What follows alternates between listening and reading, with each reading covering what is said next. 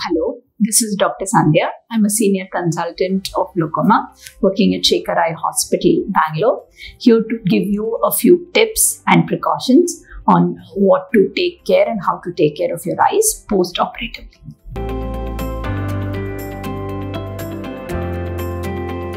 The commonest eye surgery that is done is the cataract surgery. So let me take you through this process step by step, how it's done at my hospital. So after the cataract surgery is done, the patient is wheeled out of the OR room into the post-operative care room. The post-operative care room is where the patient meets up with their attendants again. It's well staffed. We have a OT nursing staff. We also have a greeter, a person who takes care of the discharge summary. This is very important because the patient needs to feel the de-stress. So this is the point where they meet up with people and they see happy faces and they're generally feeling nice about the fact that the surgery is over. So this is a very essential thing, that you keep the environment of that room happy. The patient meanwhile remains seated for the next half an hour to 30 minutes while we complete all the formalities of giving them the discharge summary. Every hospital has its discharge summary given along with post-operative medications or prescriptions that we give the patient. We at our hospital have made it very patient-friendly. So you get a chart which names the drops as well as the oral medications that one has to take. We give names with labeling as A, B, C, D and E along with the time chart. And it's very essential that the patient uses all these as per instructions. Normally these have to be started on the day of surgery itself. These are important because they contain medications which will take care of the patient's inflammation in the eye, alleviate the pain, make sure that there's no infection and give some comfort to the patient. Normally, we patch the patient, so there is a bandage which is there on the operated eye only.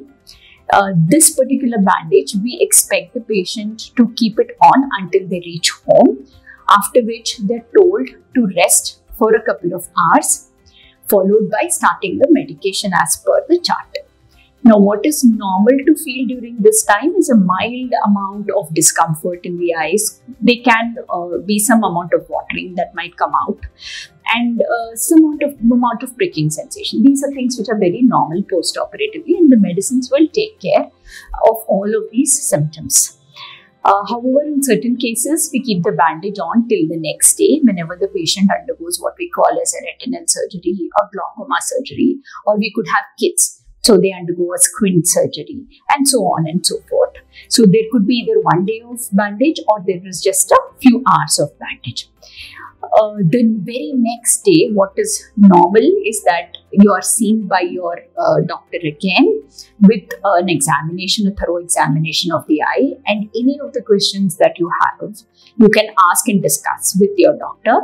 But do remember that feeling a little bit of imbalance, especially because you've undergone a surgery in one eye, which was patched and then the patch removed, is very common, and feeling some amount of discomfort, mild redness. These are all very common things in the eye. There are certain list of precautions you take, certain absolute do not do's. So let me just take you through all of them one by one.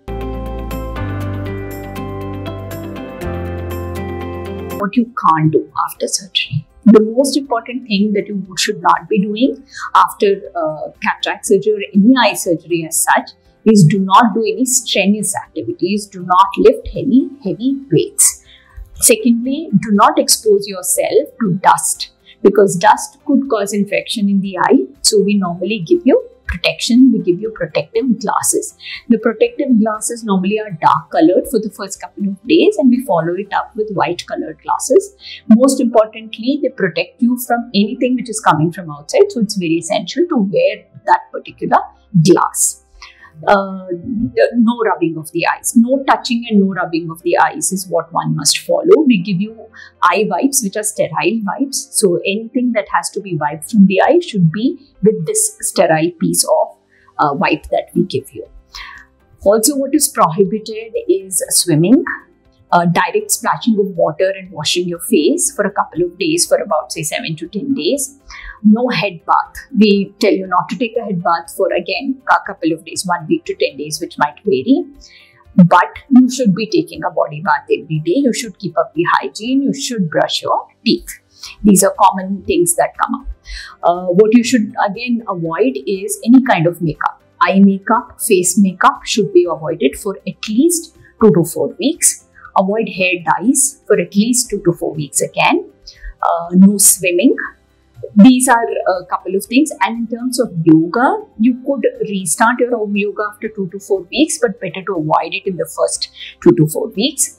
Deep breath holding exercises and head down positions of the yoga are a no-no in the initial few days, along with probably active gymming as well. What you should eat.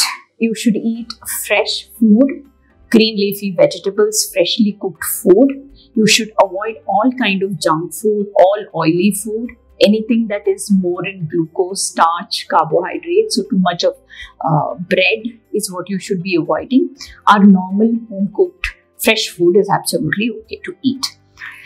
Coming to what you can otherwise also do is walk around inside the house, do some amount of minimal activity. This is allowed. Watching TV for a couple of minutes a day is allowed.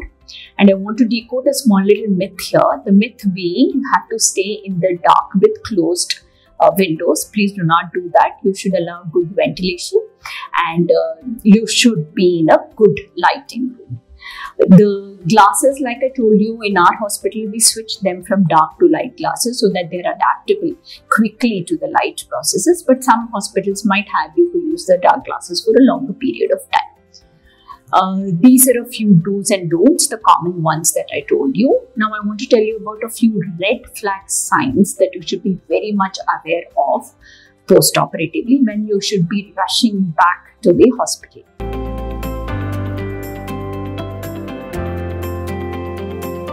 Those are whenever you have a vision loss, a sudden drop in vision in the operated eye. You have increased pain, which is persisting despite all the medications and painkillers that the doctor has given you.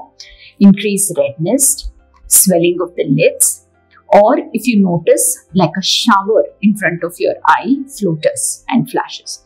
So these are the conditions, the red signs or the red flags that you'll have to rush back to your hospital. Now coming to certain specific don'ts in certain specific eye surgeries. Another group of surgeries we commonly do are the retinal surgeries. Now retinal surgeries inherently involve the doctor operating inside the eye, removing a jelly inside the eye, which we term as the vitreous, and then putting your retina in place with surgical instruments, with lasers. And we normally fill up this vitreous, instead of the vitreous, we fill it up with gas or what we term as oil.